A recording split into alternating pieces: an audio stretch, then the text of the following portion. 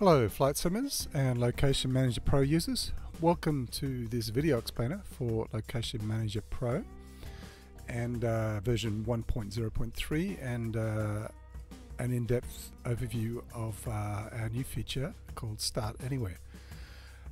Location Manager Pro allows you to save locations to quickly find your favorite places and start a flight in multiple ways, just like you can normally, but with some extra features which make it much more useful. What does that mean? Let's break it down. To start off with, let's just look at just do a quick recap of how we currently manage locations and some of the issues. We all start at this interface here, which is the main map of Flight Simulator. Now you can either, a lot of people start by loading a flight plan, but a lot of people like me, I tend to use flight plans a little bit, probably only maybe 20% of the time. Most of the time I just pick places and fly on the map. And there's multiple ways you can do that. You can, let's start with a small airport here. We've got our Zlin Aviation Shock Ultra loaded and the floats, because we're going to be doing some land and some water starts. So the most direct way, you just click on the airport itself, and if you set as departure, it'll auto assign a runway. If there's two, it'll do one, or multiple runways, it'll choose one of them. In this case there's only one, so it's chosen that. And that'll hot start on the runway with the engine running, ready to go. You can do a cold and dark by selecting a ramp and a parking space, and you'll load in with the engine off, ready to do a cold and dark. The other ways are you can start in the air. If you just want to click anywhere on what's called on one of the existing waypoints, you can just click on that and set its departure. Depending on the height, the altitude of the ground, it will give you normally it starts anywhere, depending on the aircraft, it'll start 1,500 feet above the ground, or 5,000 feet if it's a jet, or even higher if it's a high performance aircraft sometimes. So you'll see that airborne up here, and that's the height you're going to start at. And the same here if we choose a town, so we set that as departure, it's slightly lower because it's down in the valley. The other way, apart from choosing a point of interest or an existing city or town, is you could just click anywhere on the map and that'll set a custom waypoint. Now all custom waypoints, they automatically have their altitude set at you'll see in here it's 500 meters, which is 1640 feet, but if you set a departure, you'll see here it comes in at 1,500 feet, but that'll actually stick you up in the air at 1,500 feet above the ground. So that's a number of ways that you can select locations, but you can't. One of the problems is you can't. We have a search. You can search for locations in here and points of interest. So we're going to search for Zermatt. There's Zermatt, the point of interest, which we just saw there. It'll zoom in. You can put in latitude and longitude in here, and it'll pull up. You put in the details here, and it'll pull it up directly. Or we've got a bit of a history and recommended spots, but there's no way to favorite locations. There's no way to save them or create your own list or tag them, similar to the aircraft issues that we solved with Aircraft Manager. So what I've added here with Location Manager is you've got the ability to, whenever you click on any of these things that we just clicked on, what is now added to the information box here is a save location, and we have a little count here. I'm using the Pro version, which lets you save up to 200 for performance reasons at the moment, which might increase in the future. But you just click that and it'll save this location, and then you can click on this and it'll pull it up. So for example, let's save the airport here, save that location. It's now gone up to 45. Then if we go and click this, it's not sorted, so it should, that one we just added should be at the bottom here, which is, we just click on the type and it'll highlight that row. It's Chamois, that's an airport that at an airport at the latitude and longitude and the height that it's at. So it's saved it at the correct height. So we can then add tags into this. I use this for Stoll. We'll call this a mountain airport. You just click in the column there, click out to save, as it says in the rollover, hover over help tooltip. Same here in notes, we can add more detailed notes. So I can say something like, this is a great mountain strip close to the Matterhorn, which is just at the top of the valley that we're in. And you can see I've saved a whole bunch of others here. We can sort by country. The country code is automatically added, which isn't in Microsoft Flight Simulator. So this is added by Location Manager. The type is added. That's from Flight Simulator. The name is added. This is, if it's an airport, you get an airport designation. If it's a custom waypoint, it won't have anything there, same as a point of interest here. But it gives us the latitude and longitude for later and the altitude. And as we saw here with custom waypoints, the height is always fixed at 500. I actually have a help request in with the developer forum at the moment asking about to clarify this and if we can get that switched to the actual ground altitude, which would be handy.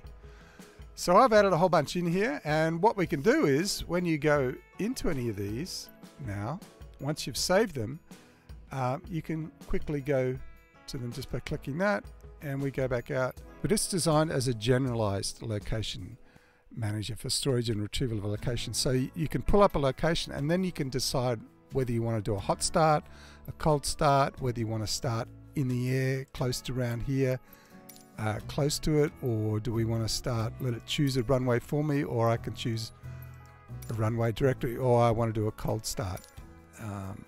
Okay, so it's generalized location, so it can pull it up. So again, let's just look at another, let's go to ZLMC. Okay, so it automatically, due to the nature of the map, when you zoom back in, it'll always be a custom waypoint. So to get rid of that, and because that's at the exact longitude and latitude of this airport that we stored there, you just click on the map and it'll get rid of the custom one, and then you're at the location that you want. So then you can start your activity however you want to do it. So let me just explain a little bit more about selecting of precise lat long locations for when you want to do precise cold start.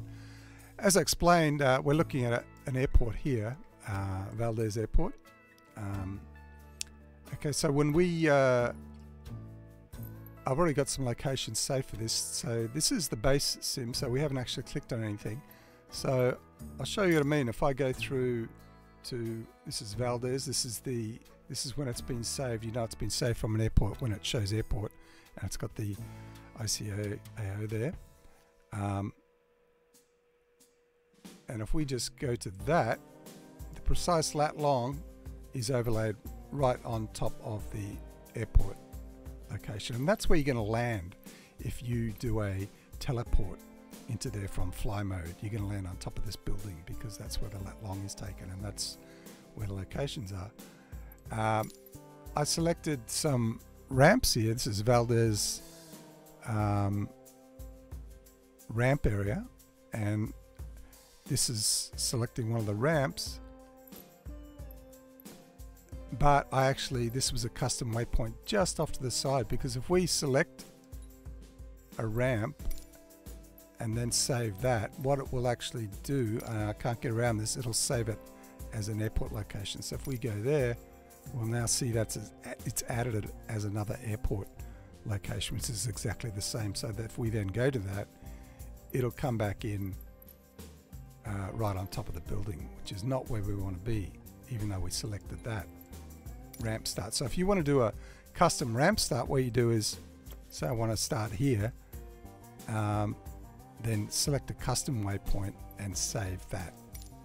And then that will then, that's the new one there, and you can put some notes in. And then when we go to that, you'll see bingo, it's at the right point. So when you teleport to that from fly mode, that's where you're going to go. And we can also be in the bay. You can set one in the bay. I've got one, I think, here already. I set a water one up, teleport this near Valdez. This one here. We'll do a water start anywhere we want, right in the water. And then you can, obviously, you can sort by country. You can sort by altitude. If you want to look for low altitude locations, or maybe you want to go the other way and you want to do high altitude flying. You can tag them by stole or by country or whatever you want to do. You can see here I've got our number one's tagged by water, which we're going to use soon when we do a demo. Sort by the type. Are they a custom waypoint, or are they an airport? Sort by the airport or the name. And you can favorite them as well. For example, reset the sort. Say I really like ZLMC. I've favorited 3 here, just like in the aircraft manager. And to show your favorites, just filter them out. You can do a quick filter, just clicking on the name, and that'll filter only out the favorites. And then Mount Cook, Mulanje, and ZLMC are my current favorites. And you just click on that to show them all again. That's basically how it works, but it comes into its real power when we go into the map mode, because we have a few more features there which we can show. So let's just do a cold start here and go into the map. You can also teleport to any of the locations in the air, on the ground, or on the water. So conceivably you can do cold starts anywhere in world now from a safe location, however you manage to save that location. So here we are in world at ZLMC. Let's go into external view, and it's pulled up the location manager here. How you get to that is basically just from the toolbar. It's location manager there. It'll pull up. So now we have here we have all the locations that you just saw before. So let's sort them by country so we know where we are. And we're here at ZLMC. And we're sitting in our cold and dark spot. So what's been added to the original version of Location Manager just had this air start where you could go to the location and it would start you at 1,000 feet above that location. But in this version, and it was pretty brutal, teleporting can be a pretty intensive process, but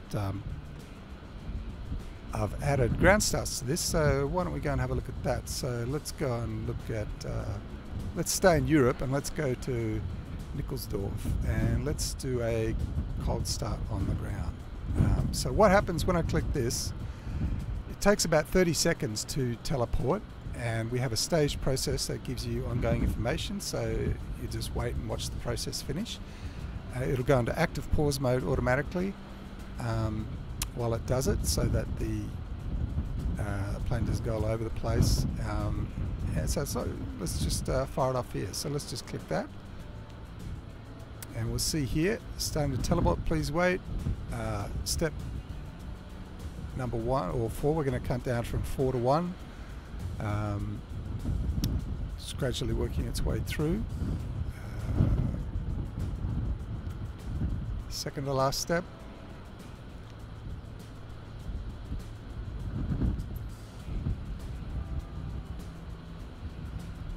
And we're there at Nickelsdorf on our float plane. So that was, and what happens now is once you've loaded in, you can, if you don't like the heading, you can just turn the plane around like that using this little slider here as a quick adjust. So this will go to the location that you saved here. So it's going to this precise latitude and longitude. So when you're on the main map, whatever it's best to zoom in to be more accurate on the map, so that you're very precise when you select your location, so that you can either do a general location, or if you want to go to that position in here through the teleport, then it will go to that exact spot, and then you can just zoom around. Now, be noted that when you select an airport icon and save it from that, or a ramp or a runway icon, they're all saved with the airport's location. So if you want to be more precise, then just do a custom waypoint just off to the side if you want to start in your own spot. Let's try a water start. Let's pull up some water, and actually let's do sort by country first, and then we'll sort by tags. So it's a two-stage sort, so we're sorting by country and then sorting by these. So do we have let's go to Canada. Okay, Canada, we have a custom map. Okay, this is near Bedwell Harbour. Let's go to the Bedwell Harbour seaplane base, which is an airport. You can see it's got an iCar. Please wait, initializing. 4, 3. Now we'll don't worry about how it looks there. That's just the teleport process. It'll all come normal as we get down to the final step, and once it turns off active pause. Here we go, get ready, injecting. Bingo. And we're ready to go on the water. That's in Bedwell Harbour. Let's switch to land just near here. Again, where actually it looks a bit funky. This is the acid trip of teleporting. This is the most reliable method I've found that will get us back on the ground at the right location. Just wait for the process to finish. About 30 seconds. Get ready, here we go. 3, 2, bingo. And if you want to change direction again to start off with, you can just turn it around, adjust the. This is 360 degree emulation of a circle, and then just hit your reset to where you want to go. Same again, so we want to go to, let's look at some POIs. Okay, Africa. Do we have Africa?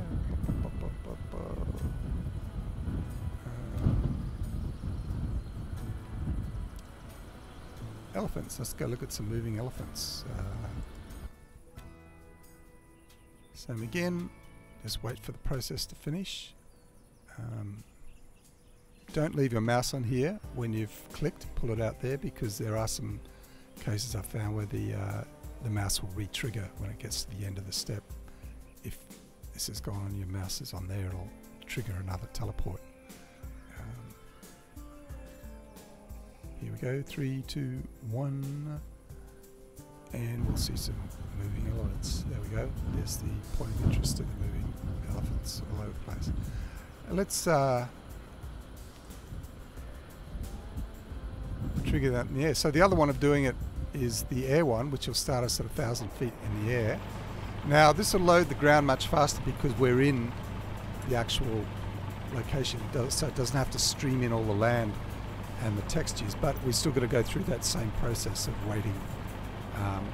And in the air, obviously, you can adjust your throttle and get it to the right, but you'll start at 90 knots at 1,000 feet above ground level.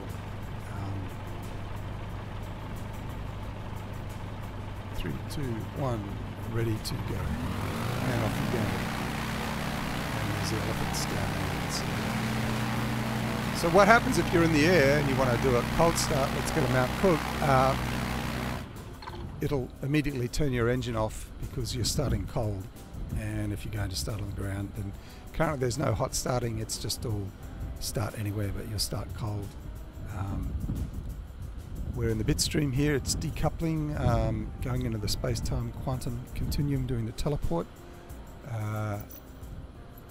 process. Aligning, injecting, 3, 2, 1, and here we go into Mount Cook, and we're on the land.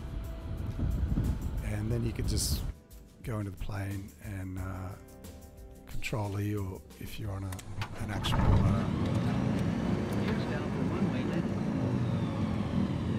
Gears down for one-way landing. I do recommend just turn that off. I do recommend when you go into teleport that in your assistance options you have failure and damage disabled, aircraft crash damage off, aircraft damage off. They should always be off because there's no real damage in the sim. It's pretty terrible. It just disrupts the flight. You might want the engine damage on because that's useful for some of the aircraft which are doing long-term maintenance modeling, such as Milviz and some of the other aircraft developers. Icing effect on, but you can also turn those off as well. But now it's got active pause, it shouldn't be a problem. Looking at POI, let's just do another couple of little tests here. Let's go and look at some seagulls in Croatia. Go back out. Initializing, doing its, we took that POI, it seemed to be over a boat, but the plane will be just off the boat. Coming down to final step any moment, here we go. Get ready, injecting. Gears up for water landing. And we get the annoying annunciator, which we can just actually say that. And you can start from there. So that's pretty much it. You've got, it gives you, the other one is if you want to save a location anywhere, anywhere you are, you can just click that and it'll save the location of the aircraft exactly where we are with the geographical height. So we've just, actually that should show us in Croatia because that's where we are. It's already sorted. Yeah, we just added this one here. Yeah, it's this one because I already filled this one in with some tags. So that one here. So if we, let's go to Chamois, which was the airport that we showed at the start. And because that was saved at the airport, we might end up here on top of a building if that's with the lat long. And that's what I was saying before about you might want to do a custom waypoint just slightly off where the airport marker is, where you exactly want the aircraft to be positioned when you do a teleport in there. Let's see where this one ends up. Oh, halfway down the runway, which is probably not where we want to be. We want to be up here further. So that probably wasn't a good choice, but that's a good demonstration of being able to more accurately locate, and that's why we don't use the airport markers per se. But then again, you might want to, the airport markers might not be so good for doing a teleport. You might want to add one for the airport, but the airport markers are great for when you're on the map mode, for when you want to go to that there and do a start at either hot start on the runway. So there's a number of strategies however you want to work it. So just play around with it, see which ones work for you and how you want to do it. These just reset the grid. It'll reset the sort and the filtering, and resize it to screen size, and that's pretty much it. The new improved, so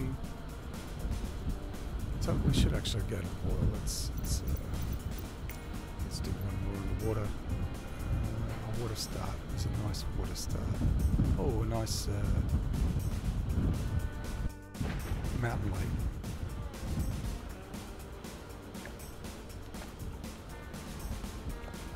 initializing, decoupling. And you can see here, it's pretty funky. This is actually how the construction of the sim. Zooming through the quantum space. Get ready, 3, 2, 1. And we're in a lovely little mountain lake, which is, look at the map, this little lake here. And we can do a nice takeoff. And then if we wanted to, we don't like that direction, we can just, let's take off that way. Okay, so that's pretty much it. Have fun, play around with it, enjoy. Start anywhere. Location Manager Pro. Stay tuned for more innovations in the future. Happy flying.